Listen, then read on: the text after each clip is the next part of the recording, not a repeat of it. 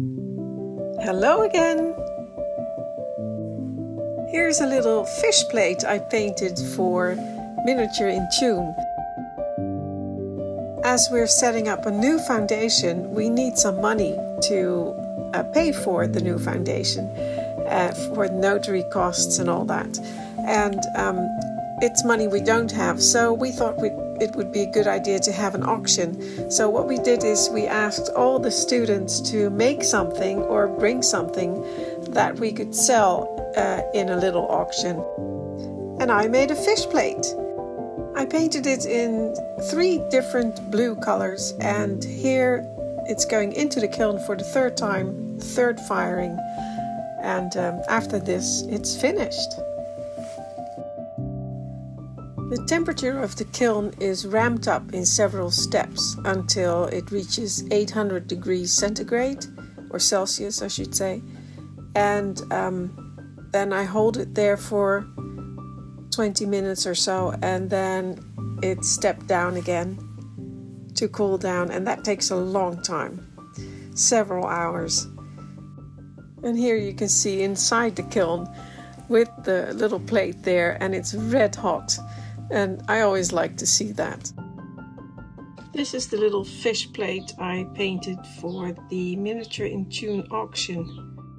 I hope someone will like it enough to put in an offer for it. And hopefully it will make a little bit of money for the new Miniature in June foundation.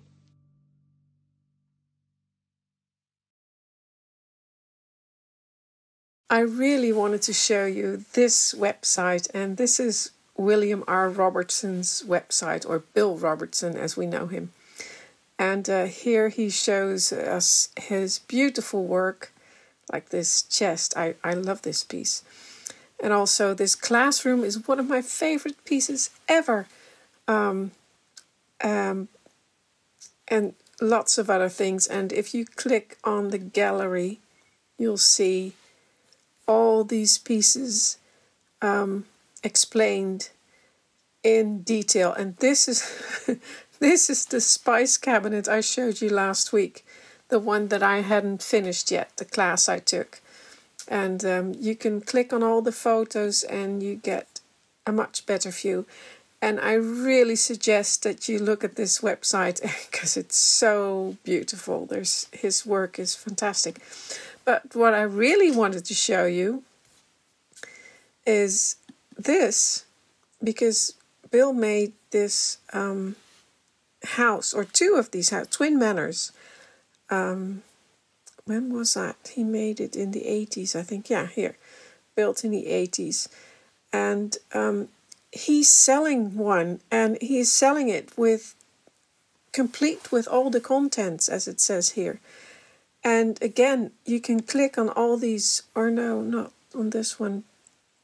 But there are a lot of, you can zoom in here on the top. You can zoom in on all of the photos and have a really close look at everything. And there's lots of descriptions. And here's a needlepoint by his mother, for instance. And, detailed drawings and everything, and it's really beautiful. But I really loved seeing all of this, and if you have the money, and I don't know how much it will be, but I'm sure it's 6 figures somewhere, have a look, make an offer. Look here, it says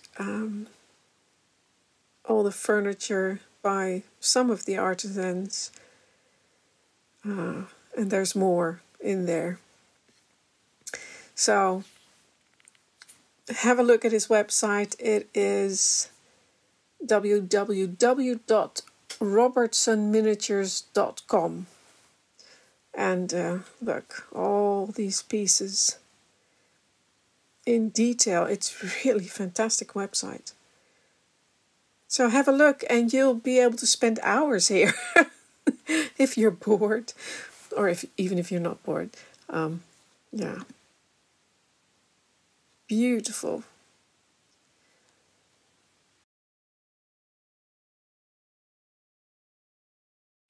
Oh, and by the way, speaking of Bill Robertson, I did find my, I think it was called the wine decanter, in the class I did with Bill some time ago, several years ago, in June.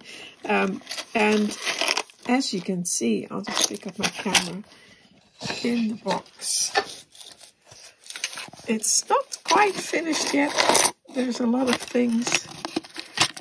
We turned a lot of pieces on the lathe. There's a piece of a handle, I think. Not sure what some of these pieces are supposed to be.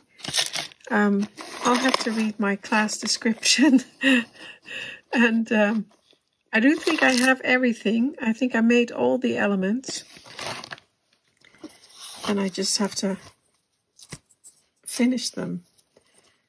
Put them together. And this is supposed to go between there. And then, oh, or the other way around. And then there's a little, that goes up. And there's a handle on the end here, which I also found. There's the handle. And then you turn it, and once it's attached, then the bottle moves up or down. Oh, it's not a very good video.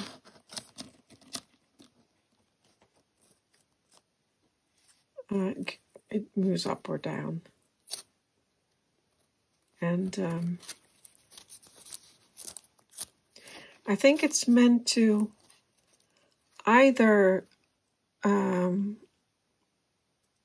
very slowly move the bottle so that the deposits in the wine are left on the bottom, or there was something about that can't, I was going to say heated, but that's cognac, that's not wine. I thought it was for wine. Oh well. Anyway, well, this is a very messy video. But these are the kind of classes I really enjoy. It's hard, but I've learned so much. And that's what it's all about, I think. Not so much about the end product, but about learning techniques and then being able to do that at home yourself. Oh, and all these pieces, they unscrew as well. I don't know if you can see that. These are all screws. And we turned all that on the lathe, which was pretty cool, I must say.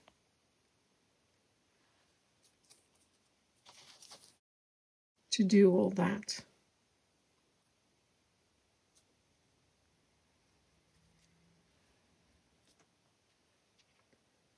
So, that's a better. Now you can see, I think, what it's supposed to look like. So, yeah, not finished. It will happen one day.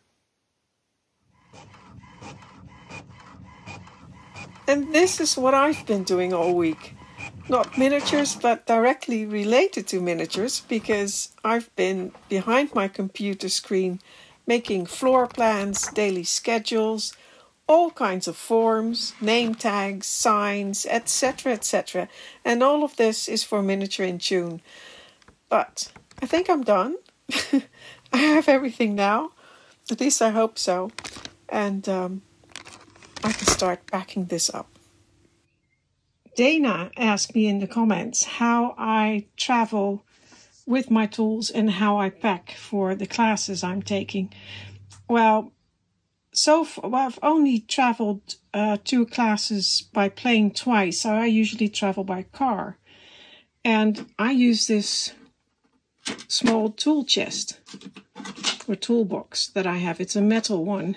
Well, you You've probably seen similar ones. I've had it for many years, and it's filled with stuff that I use a lot when I take classes. So here's a lot of my files, and I keep them in there all the time so I know where they are. And this time I won't be needing them, so I don't know if I should bring them. Although it's always good to have one or two things with you. But these big ones, I won't be needing that. Here, sharpening stone. And these, well, I'll be taking those because I'm actually doing a Fimo class, believe it or not.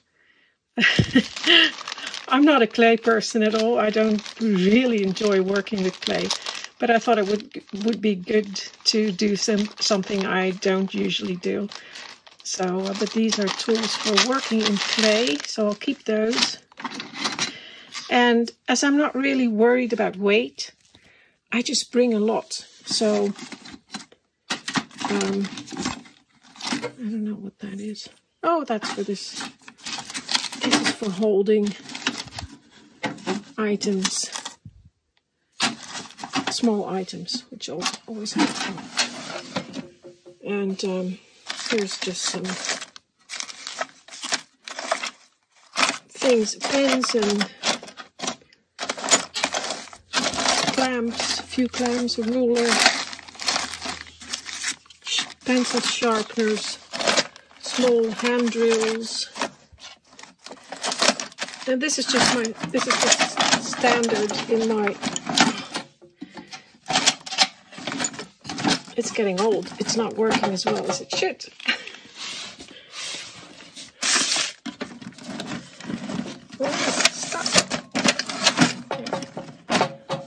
My drawer is stuck. It's a good thing I'm checking this. Something's going on. There. Don't know why that happened. That's not straight. But anyway, the last drawer also has very small saw blades, these sharp markers, just calipers, some files. Actually, they're nail files, but and this, like I said, I always bring this stuff because I do a lot of the same type of classes, and as I said, I don't have to worry about weight that much. So I like to just bring. I have to check. Something's going on here. There's something wrong with this drawer. I'll have to check that later. And maybe then I'll have to bring something else. But as I said, I'm taking a Fimo class. And that requires different tools. So I'm going to look at what I need and what I have to bring. So here's the email with the tool list for my class. And it says I need a craft knife, fine point tweezers, I'll get those, small container of water-based craft glue that dries clear, any brand will do, preferably with a fine dispensing tip, but any tip is okay. Whatever small work surface you like to use or can find, usually, well, ceramic tile, I'll see if I have one of those. Extra magnification, I do need that. And battery-powered lighting. Well, I don't have battery-powered one, but I have an extension cord and an extra extension plug outlet. I don't know what they're called, which I'm going to bring.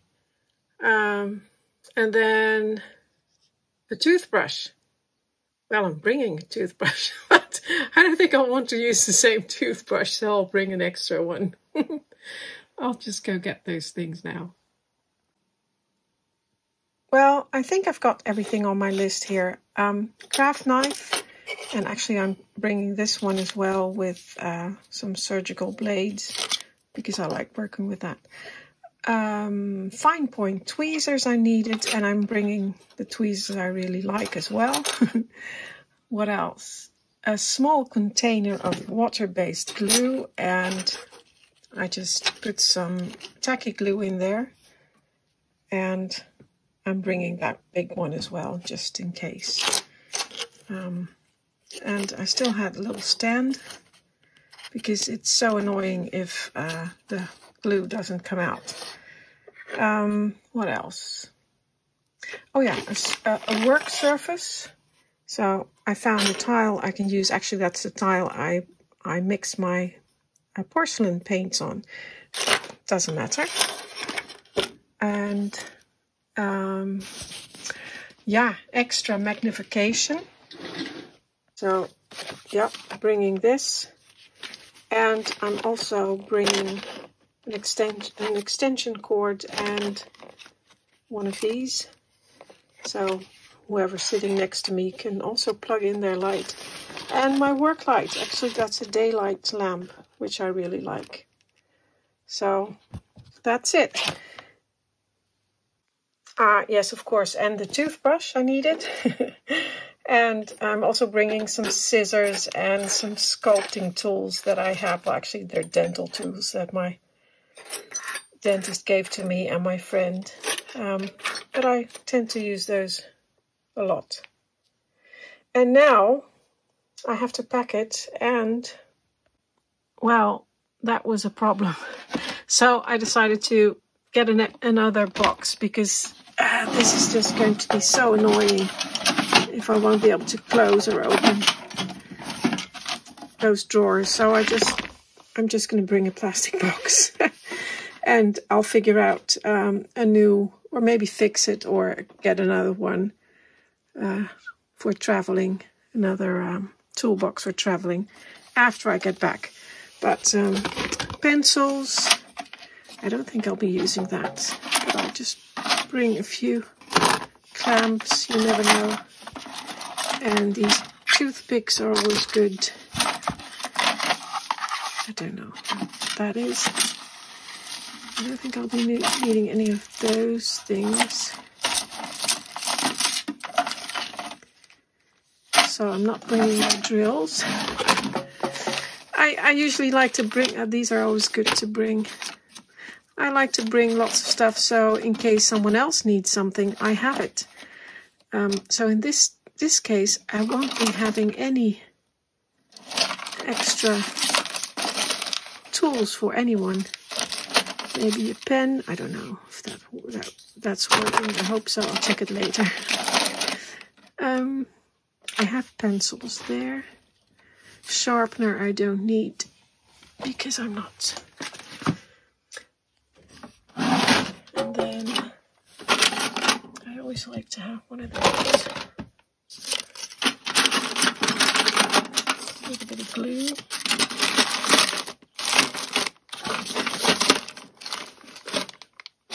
Extra glasses.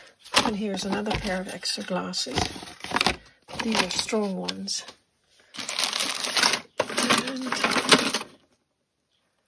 well, who knows, that might be good.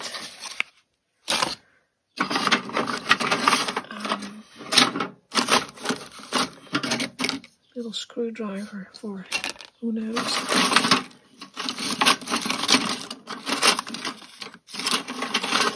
Some more sculpting tools.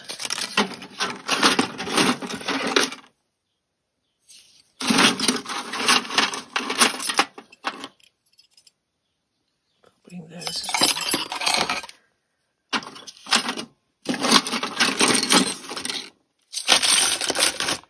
I'll need to protect those glasses. Put those in the box. Okay, put the glasses in the box. And then also I'll be bringing some paper for, you know, and toilet paper is fine. Just for spills or, you know, cleaning up some glue or whatever. I think that's helpful. And also I'll be bringing some of these gloves for, you never know. They don't weigh anything and don't take up much space. So bringing those as well. And I think I'm pretty much there then. I brought a box for putting my projects into. Maybe I can bring some bubble wrap as well, just to keep it safe. Here we are. That's it, I think. Maybe I'll come up with something else tonight, but for now, I think that's I should be fine. Oh, a notebook. Bring something to write notes in, and pen and paper, or pen. The notebook is the paper. Here's the notebook I use for many of the classes I've been to. Not all, but some. Bill Robertson, Tine Krijne, Chris Malcolmson, and here's Jens Torp's class once, David Hurley, etc. So I bring the notebook, write down interesting or things that I, might forget. So now I think I'm done. Just a lid and I can put it in the car.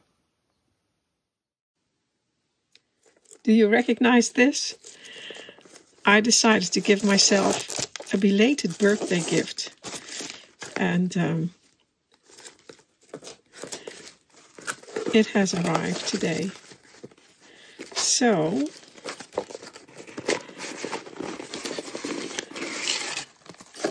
I'll show you.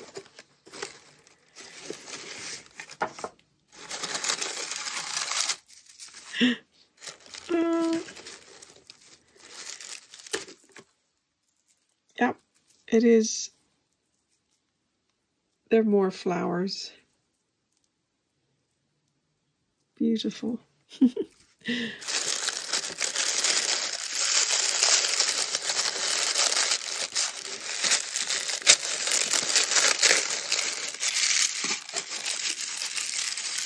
It's like opening an Easter egg. Look at that. So, a little nest of flowers.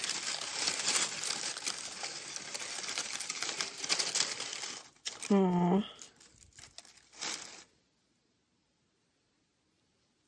So beautiful.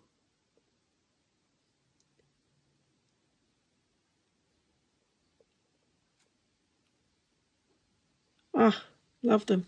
Love those different colors too. Beautiful. And there's another one.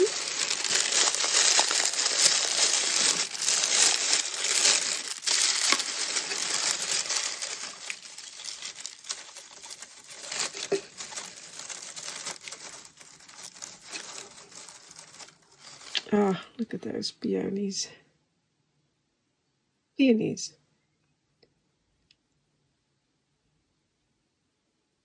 Ah, love those. And I have these in my garden, and they actually start off in, I think probably these are the same ones. They start off pink, and you can actually see some of the pink in there. And then they fade or change color to this lovely soft yellow. Ah, they're beautiful. I really, really like them.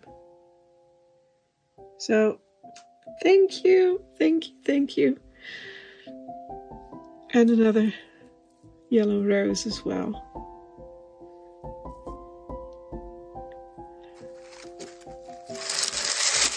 Love that. And oh, I forgot to say that. Of course, they are from Floral Decor Mini. So, thank you, Yevgenia. And as you've probably seen in my previous vlog, Yevgenia is from Ukraine. Hence the colors of the Ukrainian flag on the ribbon of the parcel. And she's currently residing in the Netherlands with her daughter. So I like to support her a little bit in this way. And of course, I absolutely love her flowers. So go and see her Etsy store maybe you can buy something from her as well.